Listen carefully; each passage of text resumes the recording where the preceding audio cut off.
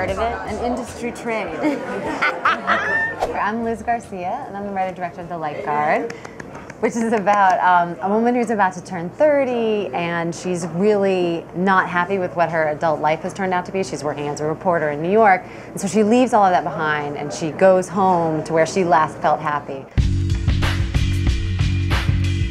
I was very attracted to this role. There's so much going on with her. She creates a sort of dangerous relationship with a younger gentleman from the town.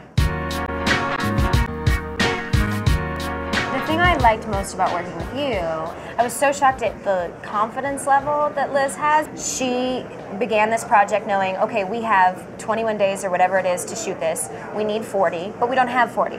So moving on. So now that we have 21, how do we handle it? We had some real compounds, it's true. I mean, it was not glamorous. No, we didn't have trailers. We all shared one big house. Yeah. We had a couple granola bars. The food situation was touch and go. Yeah. The hunger fueled the drama, though. It was good. And no trailers. I remember there are a lot of pictures of, I had put a darker wash in my hair to make it a little bit more mousy. And there are quite a few pictures of me laying on the countertop in the kitchen of this house we rented, putting a toner on the hair, like laying in the sink.